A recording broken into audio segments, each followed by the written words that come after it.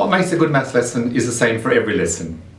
Whether it's maths, science, history, geography, PE, every lesson should have a definite structure, a beginning, a middle and an end. During the period of the National Numeracy Strategy, we define those as oral or mental starter, main teaching and plenary. But they're just semantics.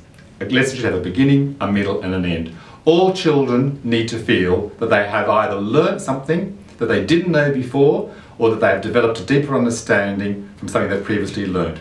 And by having some structure, setting out at the beginning of the lesson what you hope children are going to achieve, teaching that, giving opportunity for children to practice and consolidate that, and then bringing it back all together at the end to do some form of self-assessment and see whether that objective has been achieved, that to me what makes a successful lesson.